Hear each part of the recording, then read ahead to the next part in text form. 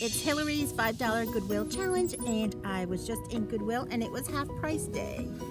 So the challenge is to spend only $5 and find a new piece at the Goodwill store and bring it into your home and use it for your home decorating for the Christmas holiday season. This challenge is hosted by Hillary from Old World Home. She has a great channel. So check out in my description below the link to her channel as well as the link to this entire playlist. And I'm really excited to be participating in this. I have been waiting to try to catch this. This is my first time participating. A lot of people do projects for this, so I can't wait to see what everyone does.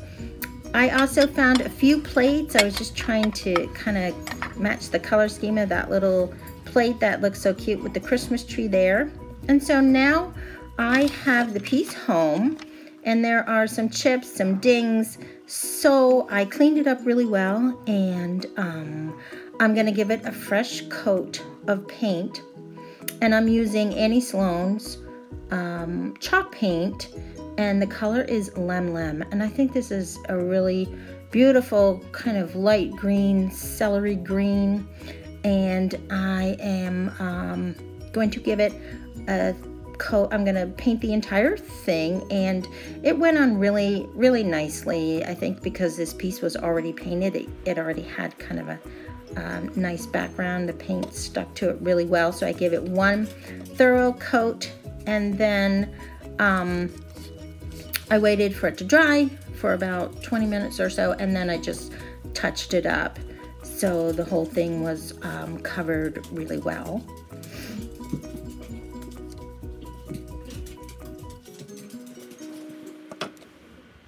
And so now I am going to cover it with a second coat of paint, and I'm not using much paint. I'm using the Valspar off-white paint that I've used in a few other projects. I really like this product.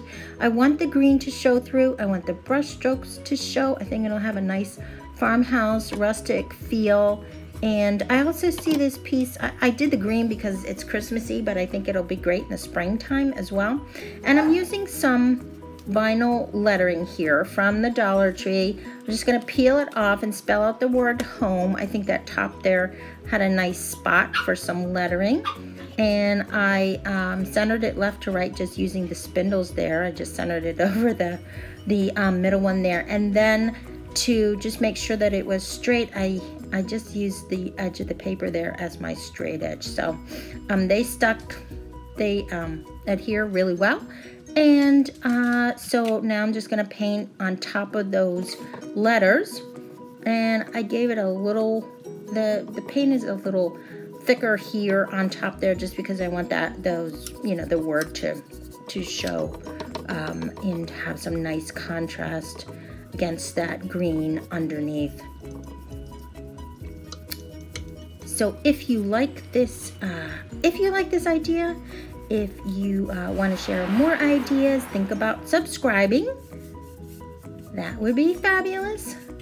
So I'm just going over this with my chalk paint. And now for the reveal. These letters were so easy, and I love the way they came out. I think they look really pretty. It looks, the coverage was great.